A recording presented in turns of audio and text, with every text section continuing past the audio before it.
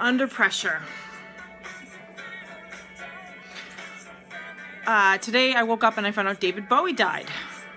And I didn't cry or anything like that. It's not like I was 16 when Jerry Garcia died. But it's a really good reminder to just be excellent, right? I mean, think about this dude who did it his own way. Don't listen to anybody else. Do it your way. Be excellent. And we've got this sort of deadline coming up, our death, which can happen tomorrow, can happen any minute. So the question is, how do you be present and milk the most of every moment while also preparing for something that much better?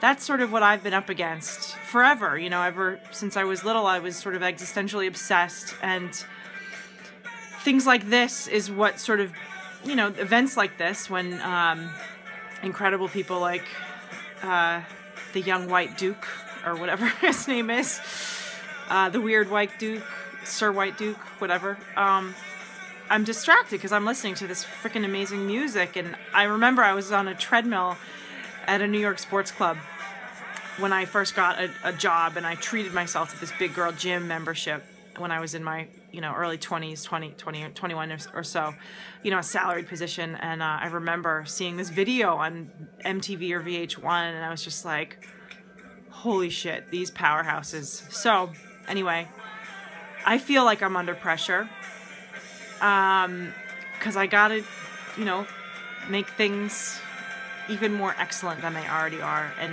it's exciting and beautiful and scary, and you know, I often get on the wrong side of that and beat myself up, and you know, I gotta give myself one more chance. So I'm just sorry listening. Anyway, that's what I got for you today. Be excellent. Now's the time to live and, you know, be weird and be yourself. And thank you for all the great music, you weird space Mars creature. R.I.P.